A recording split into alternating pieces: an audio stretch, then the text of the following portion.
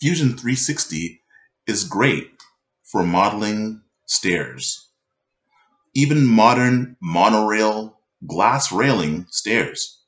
And here we have a nice template that will allow me to adjust stairs for different projects.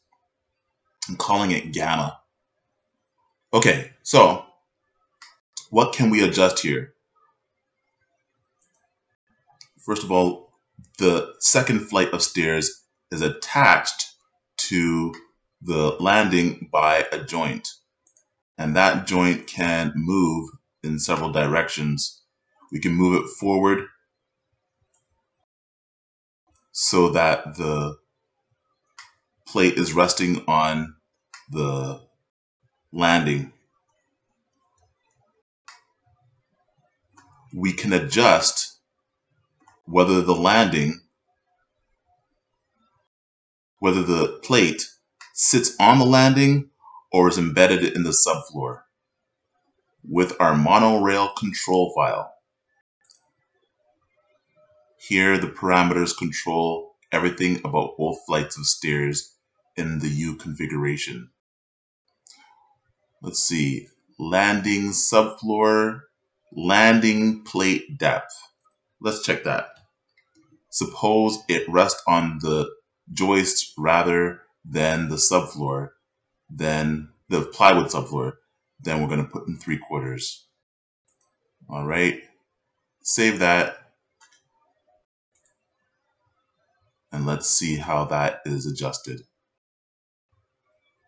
There we go. It is in the subfloor. Let's change something else. Let's change the amount of risers for both the bottom flight and the total count of stairs. So we're going to make this 8 and we're going to make this 17.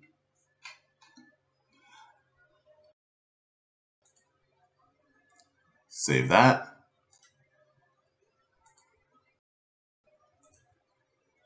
All right, now let's update it.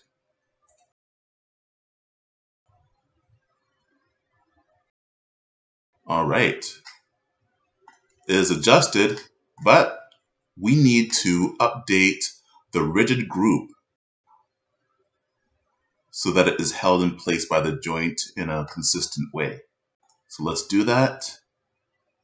Edit rigid group. Include child components. Blam. There we go.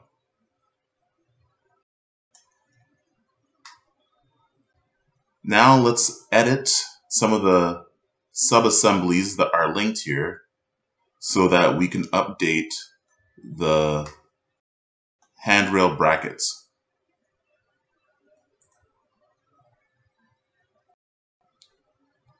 Here we go. Edit that. And let's make it 4 things. Okay, 4 repetitions there. And finish that.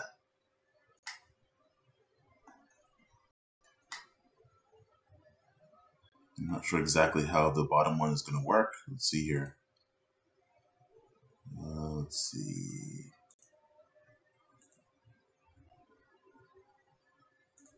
Okay.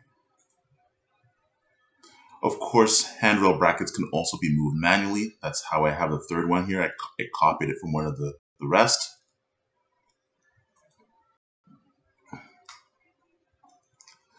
Width is easy to change. If you wanted to change the configuration of them, then you'd have to switch them. It's not automatically switched. Oh, look at that. We have something weird happening here. And it's on this side. So that means that we need to change something. Something needs to change.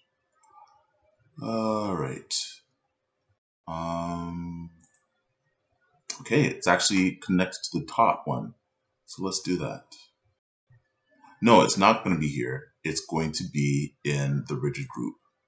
Update the rigid group. There we go. So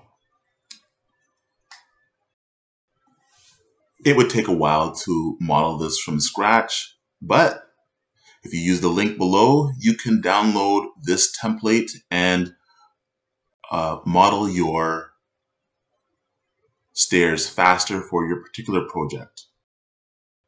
Or I'm also available to create template stairs of your configuration, floating stairs, curved stairs, whatever sort of stairs you need. Now let's make sure that we can put this into a drawing. All right. It was already put into a drawing before, but we're going to update it now. Let's check it out.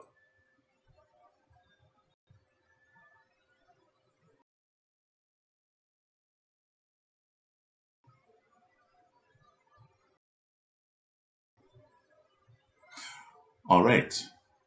It's sort of the overview look.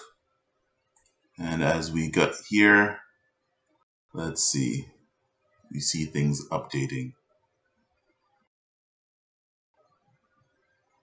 Okay.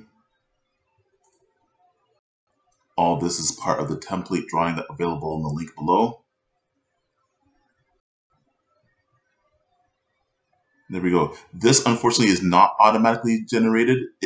There is an automatic generation, but then I edit it in Excel and then I paste it back because I don't like the output exactly the way it is. Let's see how the automatic output would be. The output would be for all levels. It would be something a lot more involved. So I take that, I edit it, and I'm able to consolidate certain descriptions and columns. That's why things are the way they are. All right. So this is what I do. It's Technicad. My name's Earl. Call me and we can work together on one of your templates.